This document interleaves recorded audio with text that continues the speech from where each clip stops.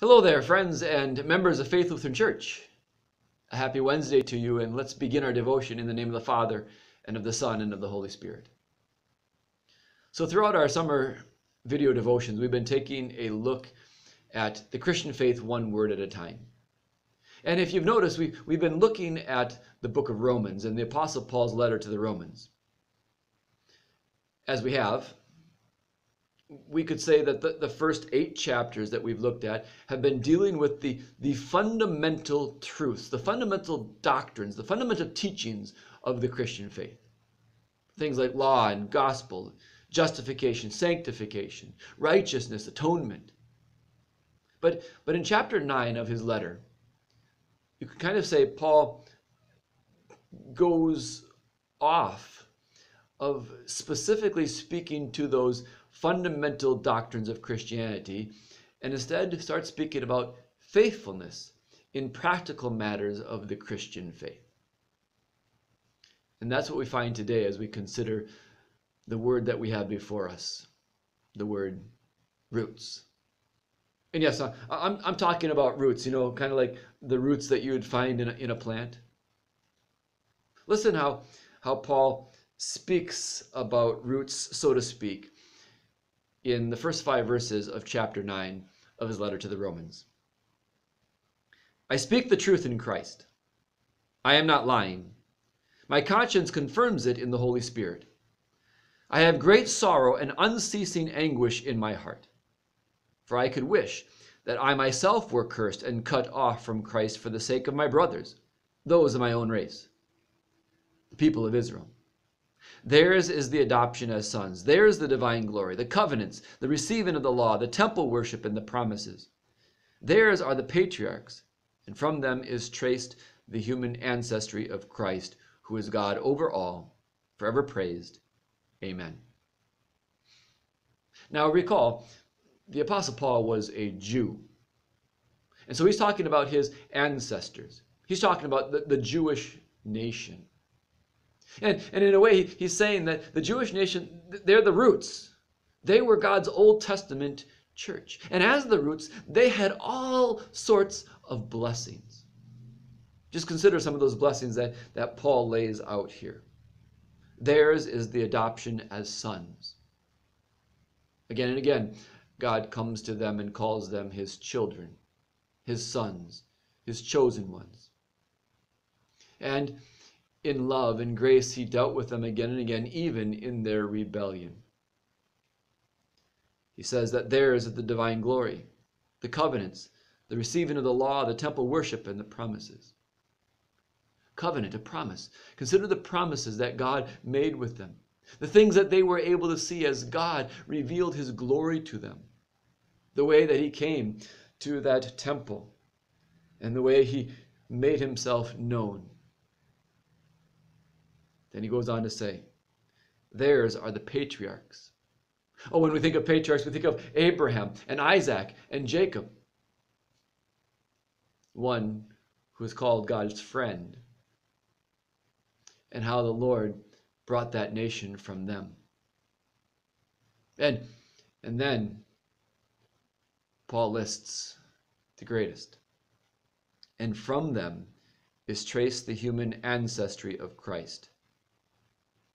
The greatest advantage, the highest privilege that this Jewish nation had as the roots of God's Old Testament church was the fact that from them is traced the human ancestry of Christ. And then don't forget the fact that they even had the privilege, the blessing, the awesome opportunity to walk with Christ for those 33 years while Jesus was on this earth.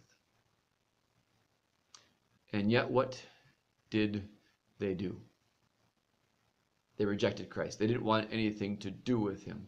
They refused him.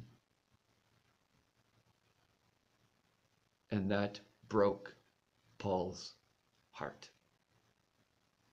These roots, the ones that had all the blessings, uprooted themselves because they wanted nothing to do with the Savior of the world, the one who actually came from them according to his human ancestry. And as we look at these words of Paul, we see his beating, his loving heart for his people. There's application to you and to me today, even though probably for most of us who are watching this video, we're not Jews. According to the Bible's definition, we're Gentiles. But there is still application. And the application is, in spite of all of the many blessings that we have, just like the many blessings that the roots had, we are always in danger of losing Christ through unbelief. And thus, we need to be on guard. And just consider the blessings that we have. We have the freedom of religion here in this world. We have the ability to bring up God's word on our phones, on tablets, on the computer, to watch solid Lutheran biblical devotions and worship services. We have the ability to open up the Bibles that are sitting in our homes and devotion books that are sitting in our homes to read them. We can even go access that Bible on the internet. We have the blessings of churches in so many areas where we can gather together with brothers and sisters in Christ and hear the Word of God. It has never been so easy to hear the truth of God's Word in all of the time of the history of this world. But with all of those blessings, are we in danger of uprooting ourselves? Because, well, we decide that we have better things we want to do. And that's the danger. And that's the warning for us, is that we don't uproot ourselves by taking these things for granted, but then in the long run, actually not listening to Christ at all. You know, there's only one way to avoid being uprooted. And you know how that is? It's to send those roots deeper into Jesus Christ, our Savior, and into His Word. But you see, we can't do that if we are more focused on our businesses or our wealth or our family than we are focused on God and His Word.